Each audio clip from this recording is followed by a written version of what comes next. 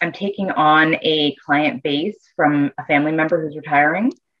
So we're doing like a transition year where she's still somewhat involved, but I'm the lead. I think for now, I'm very content with a slower pace and just taking on some of the existing clients and adding a few here and there. I have two small kids, 1.5 and 3, actually almost 2 and 3. They're very close in age. So this is like a perfect lifestyle balance for me, and adding in, again, the automations and the workflows, et cetera, just helps me make the most of my time. But in 5 years, when they're a little bit older and I have more free time, yeah, I'd like to grow my business. I would like to have, I think, a very busy tax season and then a very quiet non-tax season.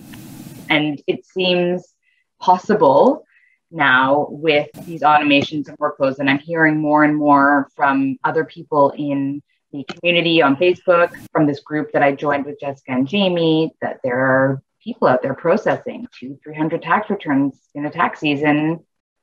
It didn't seem like it was possible before, but now maybe it does.